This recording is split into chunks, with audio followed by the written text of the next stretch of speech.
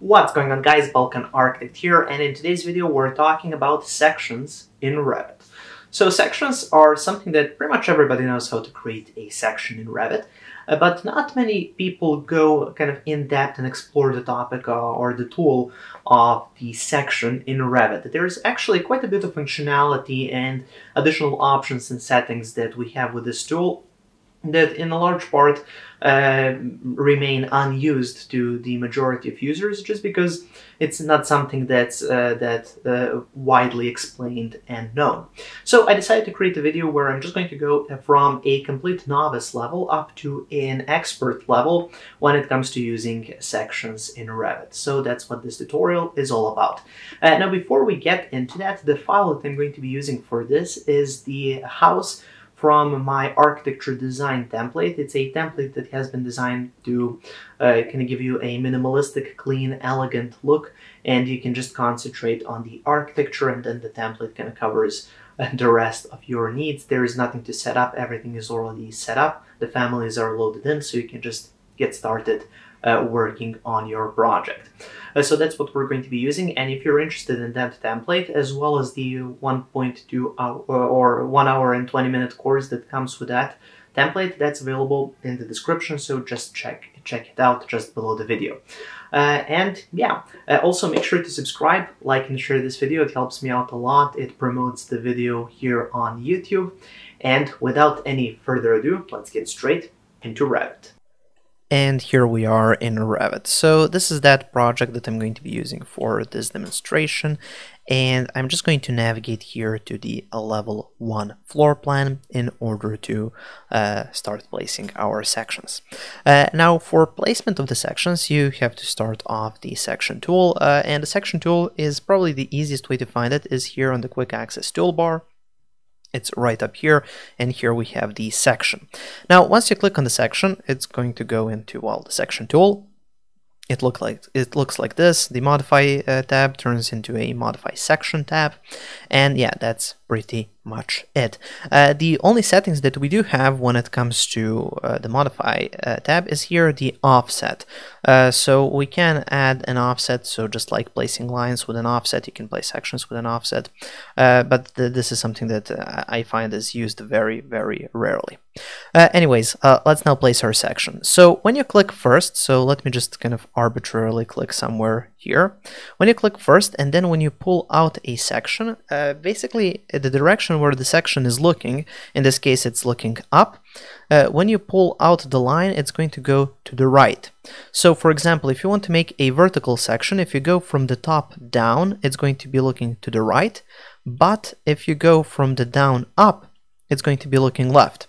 Same thing goes for a horizontal sections. If you go click and go right, it's going to look up, but if you click and go left, it's going to look down. Now, if you place a section and it's looking at the wrong direction like this, so for example, one click here, I'm just going to go all the way down, click the second time, and also make sure to find this, as you can see, that little blue line, a blue dashed line, that's kind of indicating that this is snapped into a 90-degree angle. And also it should snap at a 45-degree angle. As you can see here, we get that blue line. Here we don't. Here we do have it. And then also horizontally. So vertical 45 and horizontal, you'll get that little snap. Anyways, let's click here. So just vertically click and place that section.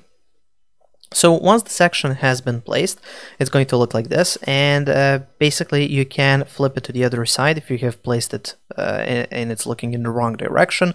You can simply come here to the flip grip or the flip arrows, click there, it says flip section, and it's now looking towards the other side.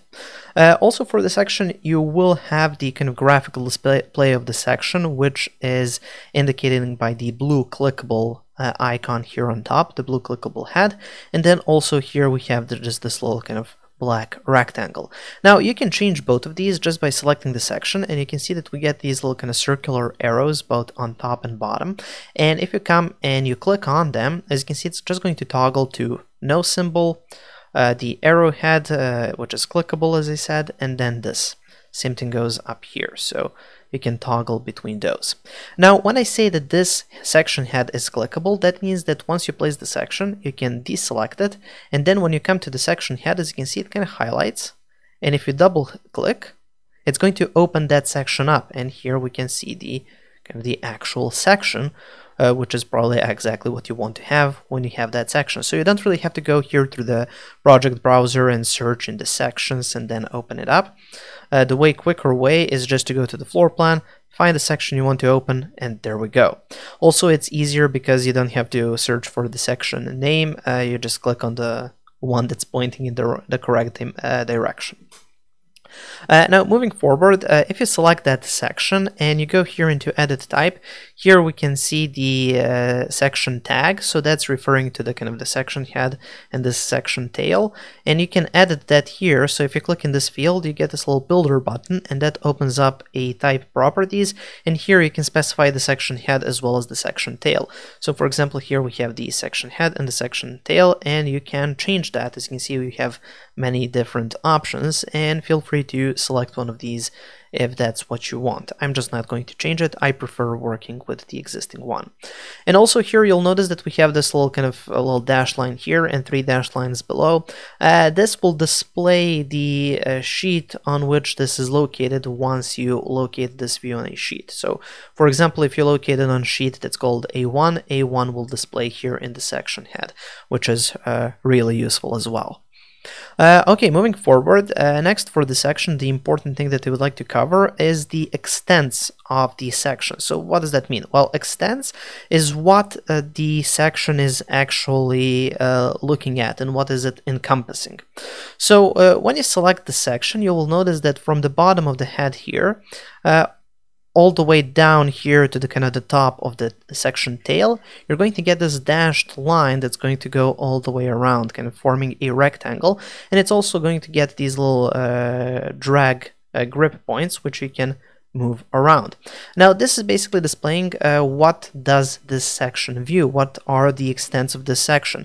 So for example, if I go here to the wall tool and place a wall here, this is a kind of the louver system, so let's place a regular wall, for example, like that. So if I place this wall here and select the section, as you can see, it's not covering that wall. So if I open that section up, that wall will not be visible. So these extents are what here in the section we have this little box. So that's basically the same thing. And this one here in the back is basically saying, well, it doesn't see past this point. So for example, again, let's use a wall, for example. What I'm going to do is basically, again, let's use the thick wall. Okay, so if I place a wall here, let's select the section. So as you can see now, it's within this boundary, and if I just open that section up, as you can see, we can see that wall here. But if I go back here, select that wall and move it back, now if I select the section, as you can see, it's kind of outside of those extents. If I open that section up again, we no longer see that wall. And if we do want to see it, we would have to change this extent in order to encompass that wall. We can even extend it here. And if I go back here to the section, as you can see now, it's a bit wider. Perhaps a better way to illustrate this would be to select this section, undock it like this, and then dock it here on the other side. So just like this. And now if I select the section here, just like this, as you can see, if I move it here, it's just going to move like that. And then if I move it inside, the wall is gone. So that's basically how these extents work. And now once you place the section, the extents will go from the first click up to the second click, and then it's usually it's going to extend far enough to capture the whole kind of building that you have modeled. And in some cases it's not, so you would have to kind of change that in order to make sure that you view that. Now, in some cases, you're not going to want to have this extend here, so this horizontal line here. And you can actually change that. So if you select your section and go to the properties, if we go to extents, here we have the far clip offset. Now, this is basically reporting the distance from the section line up to basically how far you see. So currently it says 891. So 891 centimeters, and just keep looking at that number as I move this extent back. So now as you can see, it increases, it increases, or we can decrease that if we want. So that's basically reporting that number, the kind of the how far we can look. And also we get this little far clipping option. So currently it says far clip without a line. We can change that to no clip and then click OK. So now, as you can see, we no longer have that line, and here we can see that wall. So it's basically going all the way past, basically looking into infinity, so to speak. So we do have that option as well. And of course, we can change it to far clip with or without line.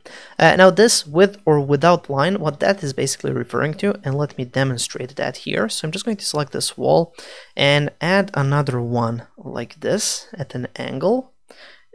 And let's create something that looks like this. And now let's move this section there and move it back in a little bit. There we go. So here you can see those two walls, as you can see here from the in the section here. Maybe move them in a little bit. So we can see these walls, and how far back we see is basically controlled by this. So it's either less or more. But you can see at the edge of the wall, it's going to add a little line. That's because here it says far clipping, clip with line. Now if I select far clipping and change that to clip without line and then click OK, now as you can see it is still going to clip it, but we no longer have that line. Now actually I prefer the kind of the approach without the line, but again I leave it up to you to choose what you want to set up for your particular sections. And also keep in mind that here you can change this at any point, and notice that this will move it's disconnected from the actual section line, section symbol. So the section line can be quite long, and these extents can be quite short if you require them to be so. Those can kind of be detached, so to speak. Now, one important thing to mention is when you place a section, you can control how long the section will be and how far you see. But the actual section height, so basically this height, is going to be determined by what's on the model. So if I open up here one of the elevations, as you can see, this section is basically going up and encompassing the whole building. Now, if we decide to add something above, so let's go here to add another level, maybe here. Oops, that's a grid, sorry. Level, yeah. So if I were to add another level here, it will no longer be visible in this section. So you would have to select the section and then extend it up. And now we can see that level here. And something interesting to notice, I don't know why this is, and please tell me if you do know why this happens. If I move the extent here, the section line and the section symbol will move along with it. But here in the floor plan, if I move it, the section head will not move with it. So it's kind of odd behavior, I guess you can say. So anyways, let's move forward. One more interesting thing that I would like to talk to you about sections in Revit, and let's resize this and let's flip it to the other side, is actually the ability to break the section line. So let's actually get rid of this, okay? So you can actually break the section line, and you can do that in a couple of different ways for a couple of different reasons. One might be that you actually don't want to kind of interrupt your floor plan, and you don't want to have any extra lines inside of your floor plan, and then you get this little button which allows you to add a gap inside of your floor plan. So if I click here, as you can see, I can resize this, so it's actually going to display that we do have a section running through this, but we don't have that annoying line running through the center of the building, and this can be really useful in some situations. Of course, this is really up to you, and it's kind of a give and take when it comes to kind of how easy can you figure out where the section is, and so on. And you can always bring it back by finding the same button, gaps in segments, and you just click that and turn it back on. And also another way to break the section line is to select that section line and go here to split segment.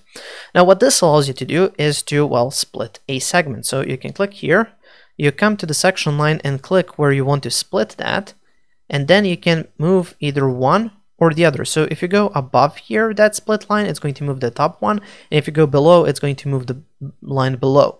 And then you can change the position of that line. So for example, you can bring it here, hit the escape key a couple of times, and now if you select this section, you can actually move that part around, and you can kind of adjust it to whatever you're trying to create. So here we have some sort of an interesting view where it goes kind of inside and outside of the building or something like that.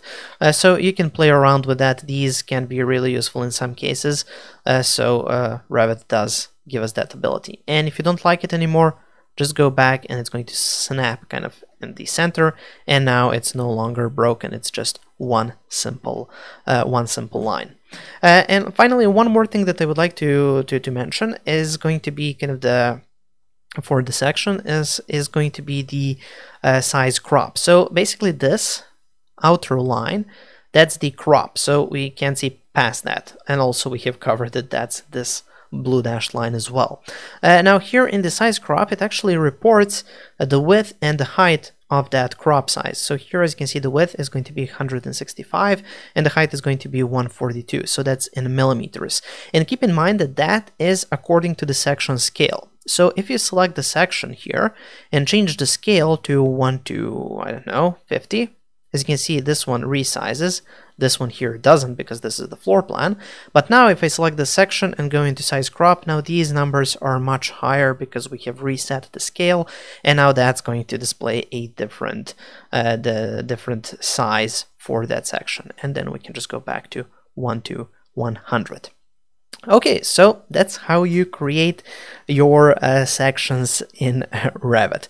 I think it's one of those topics that can kind of be overlooked. It's fairly simple to create a simple section, but I think that everything should be explored in depth so you know how to use it in all possible applications, and you know always how to get kind of the maximum out of each command.